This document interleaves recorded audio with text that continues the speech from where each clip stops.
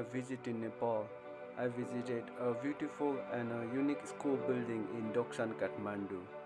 I was surprised and happy at the same time to see those buildings were classrooms for the students. I stopped for a while. Hey, is it in Nepal? I heard our friends from Germany built it.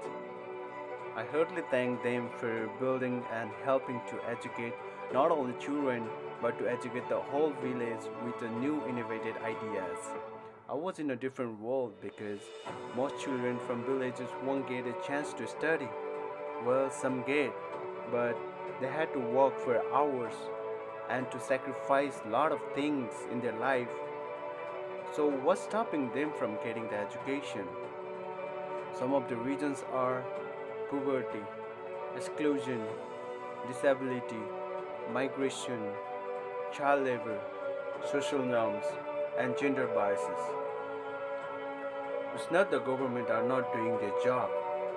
It's the system that's not been run smoothly. It's just an example that could lead many more examples like this. I couldn't imagine how curious would children be studying in those buildings, getting new ideas. I hope one day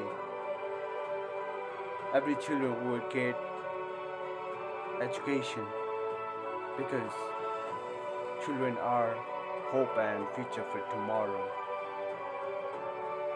And I hope this video would bring positive thoughts and importance on education. Thank you for listening and watching. Thank you very much.